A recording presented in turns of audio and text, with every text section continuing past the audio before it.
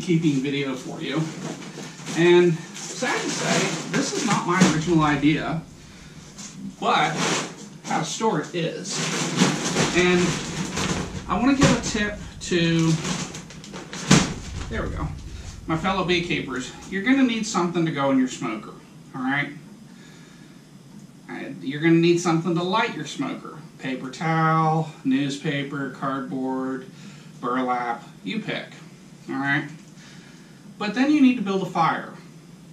And you're trying to get to the point where you have coals that smolder and smoke. Cold smoke, not hot smoke. So anyway, one of my fellow Houston beekeepers suggested using bedding from Tractor Supply Company. He couldn't remember what the price was, so I saved my receipt.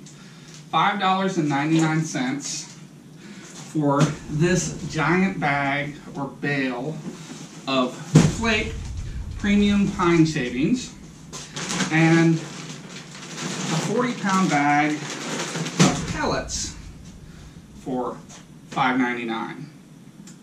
Okay, that's a heck of a deal. This will last me at least a year. But where do you keep it?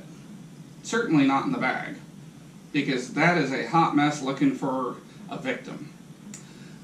But if you go to Walmart, or you just happen to have some trash cans from Walmart, you can get inexpensive trash cans that are about the same size. And so that is my contribution, is I recommend using trash cans to store your fuel in. Now, this isn't going to work great for you if you've got 400 hives and you're traveling all over the place. You need bins at that point. But if you're just an urban beekeeper with 1, 2, 3, 4, maybe 5 beehives in your backyard, you need somewhere to keep your smoker fuel that critters ain't going to get into it, and it's going to stay dry, because wet fuel doesn't burn either. So, here we go. And I want to show you what this looks like. So it's just extruded sawdust, sort of like Duraflame in miniature form. I think you would use this for rabbits, but there's no telling.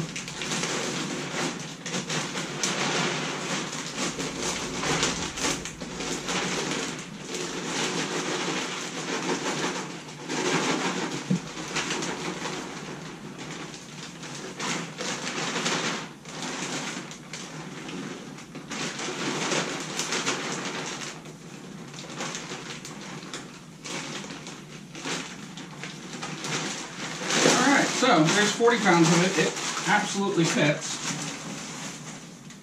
in, you know, a 13-gallon trash can. So we'll just hoist that over there.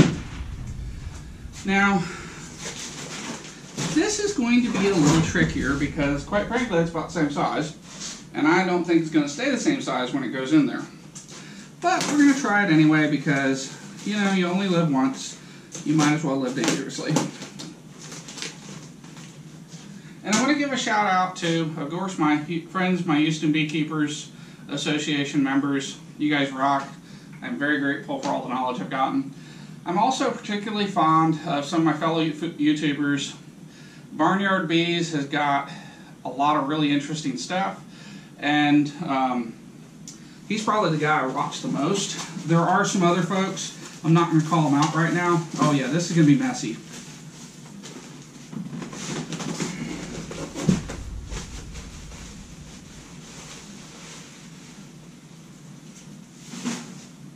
Real messy.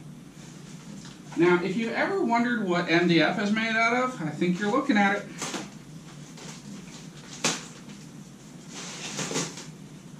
And this might be a 5-year supply of this stuff. So when you get to that level, it might be a good idea to go in on this with somebody, because this looks like it's going to decompress to about 3 times its size.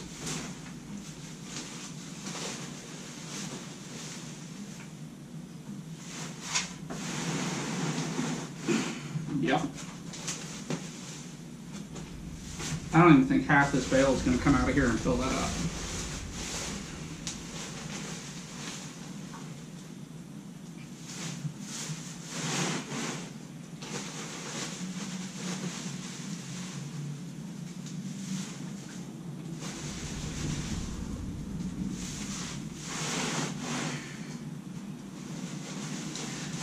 this is definitely your stage 2 material for starting a smoker fire.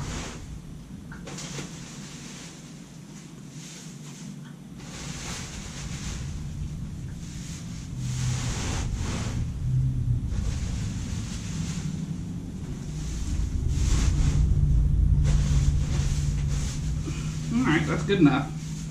So I got a full 13-gallon trash can, and I really honestly haven't taken more than 8 inches of material out of this. So I've used $1.50 of material. It's going to last a while. So that's all there is to that. But I still think this is a better way to keep this stuff. So your mileage may vary. Hope you enjoyed watching my video. Have a great day.